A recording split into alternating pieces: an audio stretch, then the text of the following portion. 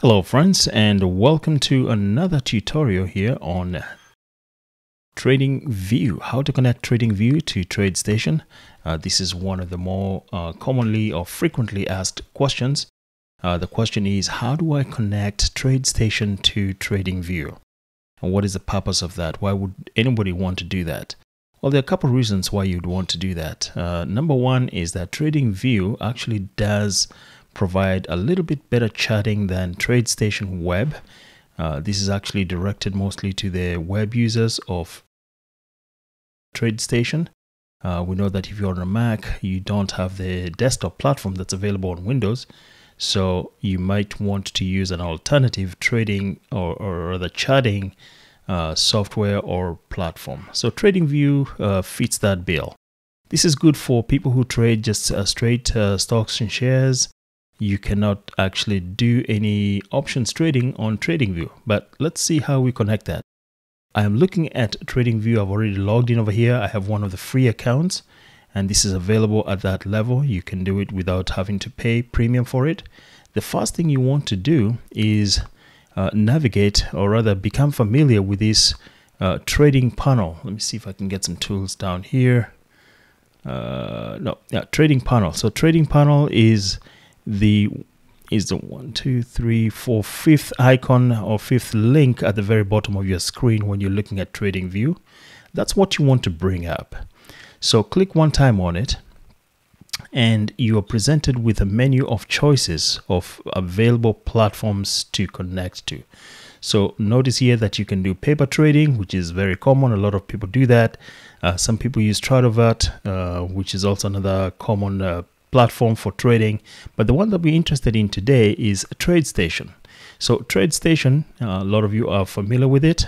All you need to do is click connect, and you've got two choices, right? One is live. Do you want to connect to your live platform, or do you want to connect to your demo platform? Demo, as all of us know, that is the SIM application. So let's go ahead and connect to the demo application for this particular exercise. But in real world, you probably want to connect to live if you're planning on using that one. And then you can either choose to remember or not remember me by checking this box. So the purpose of that is that every time you log into TradingView, do you want to log into your TradeStation? If that is a plan, then leave that one unchecked. Once you're comfortable with making a choice, whether live or demo, go ahead and click continue. And it's going to ask you to log into your TradeStation. Now, I had already logged into my TradeStation SIM, and that is why it immediately logged me in. But if you had not logged into your SIM platform, it would have asked you to log into your SIM. So you can see that I already have a trade. It pulled in my trades. And I can see that I shorted Apple here. I am up $11 from this morning, and this was just an example trade. So how do I use this feature that we just added? What is it good for? Right now, I am looking at the chart for Square. We're going to use this as an example, right? So assuming that you've done your charting, you've done your order enhancers, and you're ready to make a trade for Square. Right now it's trading at $206. All I would need to do is just right click and trade. And I can either sell or buy. Another way to trade is to click this icon on the right side that says order panel.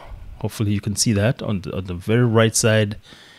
Second from the very bottom, and that's the one that I actually prefer to use. So I click one time on it, and it brings up my order panel. Let me go ahead and get some of these things out of the way. And let's take a look. What can I do here? I can buy or sell, right? Buy or sell. So I want to buy Square at $206.46. Right, I am going to buy 10 shares of that, and I'm also going to do what we call a take profit order. Right, so take profit. I'm interested in the price, not the pips here, but the price, and I want to take profit at. This is just a hypothetical hypothetical number here. I want to take profit at $235. And like any good trader, you always have to have a stop loss. So I'm going to check the box for stop loss, and I am going to suggest to TradingView and TradeStation that if price drops to say 200, and I'm going to go down here to 200, just 200. And the reason I pick 200 is because I can see from the charting here that, and I'm looking over here, that it had dropped to about 200, and we set our target profit here to 235. This is a zone right there. This is seller zone right there. All right, so we're going to review the order. Let's see how it looks like. We are sending an order to buy at 206. We are taking profit at $235. We have a stop loss at 200. Okay, and I want time in force here to change that from day to GTC. Right, the reason I choose GTC is so that my stop loss can actually work anytime after today. Okay, and it can take a little while for this order to mature, to go from 206 to 235. So we also want our stop loss to be in place. Reviewing the order, let's take a look, and I'm going to press this blue button right here. And estimated money impact is for main order only. That is fine. And look at that, we just sent an order here for to buy 10 of SQ. Now, to verify that it actually went through, I'm going to go to my web trading platform and look at that. That order has been entered. It looks like right now I'm losing about $2, but that's fine. It's going to go up, hopefully. Yeah, yes, I think it will go up. And so we can manage the order. Let's see also what our orders here are showing. So I am showing that I have a sell order here for 235, which is my take profit order. And I also have my stop loss, my stop market order for 200. So that is how you connect TradeStation to TradingView or vice versa.